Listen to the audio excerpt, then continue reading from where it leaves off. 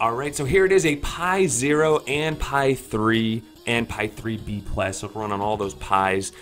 Arcade only image, so all these games are arcades, but a total of 2,442 games. You got Neo Geo, arcade games, and Daphne games. I think, yeah, and Zork.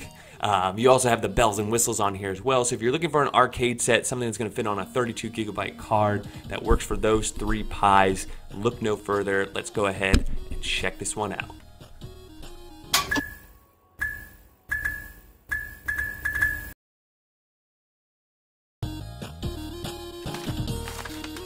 All right, we're in. We're going to use a Xbox 360 style controller. We are on the Raspberry Pi Zero. I don't even think this one has the Wi-Fi on it. I missed a button back there, but it's not that important. You definitely want select to be your hotkey. That's the default. You do need a hotkey when you first boot up. So something about this image is it is going to have music on it at first. I'll try to lower that or disable it. And then 2, if you want this for the Pi Zero, you need to have the first boot in a Pi Zero. You can then move it to a Pi 3, but you need to have that first boot on the Pi Zero. So here we are, we're in the image. It's a 32 gigabyte image. If you're wondering the approximate size, the image is 25.2 gigabytes, so it'll fit on most 32 gigabyte micro SD cards. In bytes, that's going to be 27,109,385,000 bytes. And as you can see, this is the bells and whistles build, the one with Kodi, the Pixel, the Jukebox, the Chromium, the Steam Broadcasting. But this is the Pi Zero, so you know, if you have the W, you do get Wi-Fi, but if you want to do Ethernet, you'd have to like get a hub and then add a USB dongle to the hub because there's not enough USB ports on the Raspberry Pi Zero. But the great thing about the Raspberry Pi Zero is you can get them as cheap as $5 at like Micro Center, for example. Unfortunately, if you're going to buy them online, there's a markup and people, you know, with shipping and everything, you know, the cheapest price that I see like on a daily basis is like, you know, $14, $15, but that can change, you know, with time. It depends if you're getting the W or the non-W. Just in case you didn't know, Pi Zero W has Wi-Fi built in. It's a little bit newer, but it's no faster.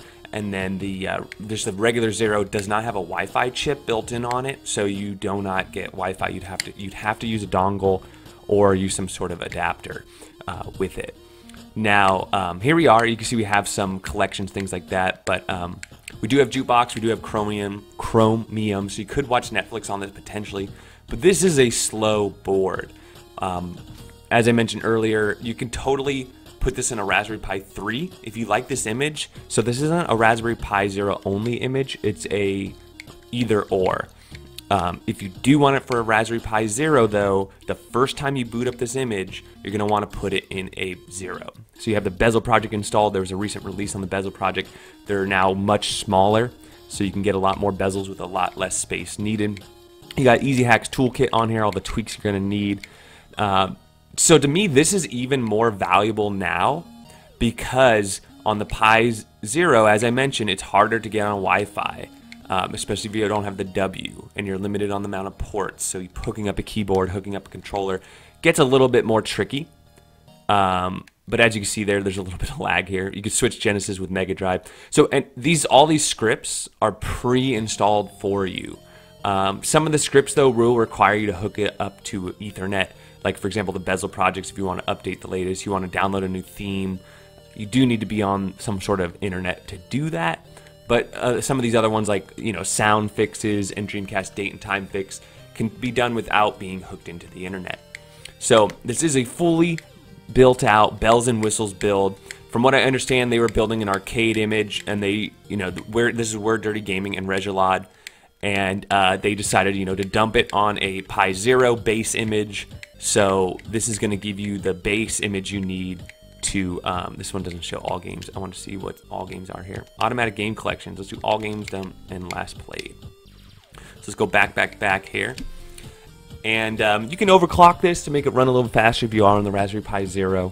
I've done videos on how to do that in the past. But let's see how many games total this is running. But really brief recap, it's just a 32 gigabyte with a really nice arcade set. All games, 2,442. So is it just, yeah, this is just going to be an arcade build. So you're going to have your CPS 1, 2, and 3. You're going to have some game collections here. Like this is all, should all be verse games maybe? Okay, yeah, all Nintendo arcade games. And some Neo Geo and arcade classics. And you have Daphne installed as well. Dragon's Lair, Dragon Lair 2 Space Ace. Now, if you have a powered hub, you can hook up a keyboard, but you can hot switch out. I've noticed in some games, like I can go ahead and unplug my controller right now and plug back in a keyboard. You know, you can do that. It's a little tricky, but it is possible. The easiest thing to do though is get a powered hub and just hook up multiple devices through a hub, you know, a 4 USB port hub. But Arcade Classic, you got 2,282 games, and I guess no video snaps on here. So just the JPEGs, which is good. This 22-on-2 ice is not going to run on the Pi Zero, I can tell you that. Or if it does, it's going to run bad. So let's try Aero Fighters. Really great games for the Super Nintendo as well. Really fun shoot 'em up. And I'm not going to fast forward this. I'm going to show you, you know, how long it will take to jump into a game here. And the Raspberry Pi Zero, I mean, it's a, you know, it's trying. It's trying as hard as it can. That's like a nice way of saying it's pretty slow. So here you go. We have the Bezel project installed. And you can see it's a vertical game. So we have a hotkey button. So hitting select should insert tokens in here. Okay, we're inserting tokens with select. Let's go ahead and go in. We'll be USA.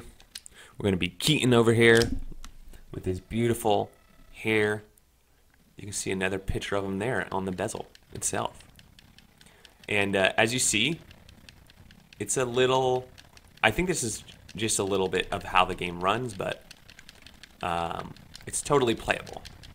Now, something I'm noticing really quickly though is you might want to, a lot of these arcade games will run much better on a faster system.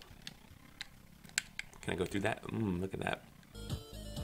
And this is the Raspberry Pi Zero, so there's a reason, okay, ports is just a shortcut for that. There's a reason why these don't run super, super fast. I mean, the thing about the Raspberry Pi that's great is it doesn't necessarily crash all that much comparatively.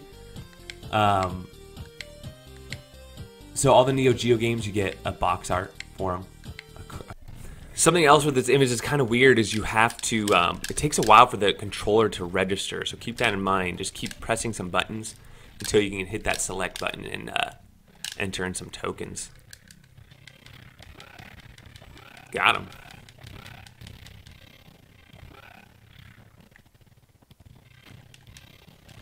Man, there's some considerable amount of lag there.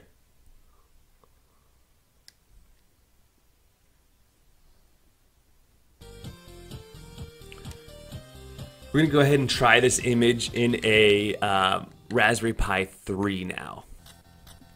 All right, we're now in a Raspberry Pi 3, and as you can see, it saved our controller configs, and just look how much faster this is in the Raspberry Pi 3. So really, you really should get a Raspberry Pi 3, I think is the, let's play Aero Fighters again. Oh, we were in Arcade Classics Aero Fighters, right? So let's play the same game, so you can see the difference side by side. And just right off the bat, it is like way faster boot times, not only in game, between games, but between games, but as well as the you know, controller registering, the boot time from when you turn on your Raspberry Pi to the actual games. Am I playing the wrong game? Was I playing 2 before? Dang it. Look at that. Short-term memory. Got some ooh. Not a good move. Not a good move. Better than that, Drew Talks.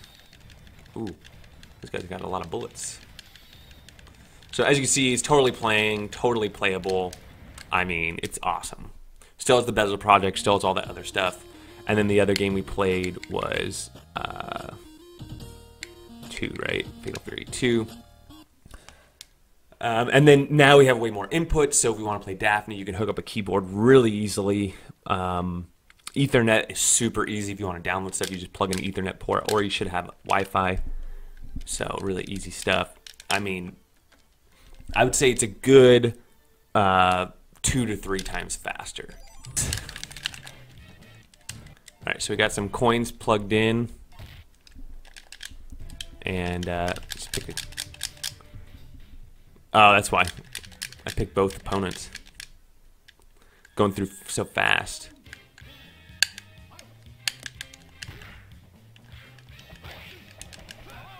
So it's definitely running better. The Pi Zero, it's playable.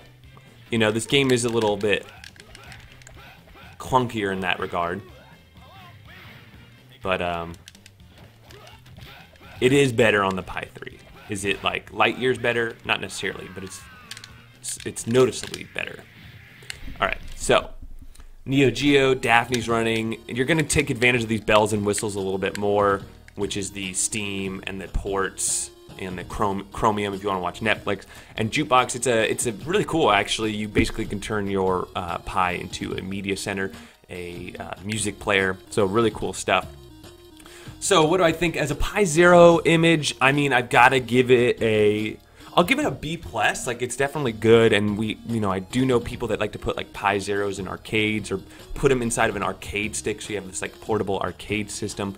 And don't get me wrong, a lot of these arcade games, especially the more old school ones, will run just fine on the Pi Zero. It's not that big a difference. When you get into the more graphically intense games, though, you do kind of that extra speed does come in handy. That's not to say you can do additional optimizations and overclock, which will make it even better with the Pi Zero users. Now, you Pi 3 users, great image, got to give it an A. It's a great arcade set, bells and whistles all there. So that part is really great. So thanks to We're Dirty Gaming, thanks to Regalad, Dwayne Hurst, this was his original theme, which is Blu-ray, and they kind of made like an edited version of it, and everyone else who helps out in the community as well. The size is right on. So with all that said, that's what I think. Let me know what you guys think. Don't forget to like and subscribe, and we'll catch you guys on the next one.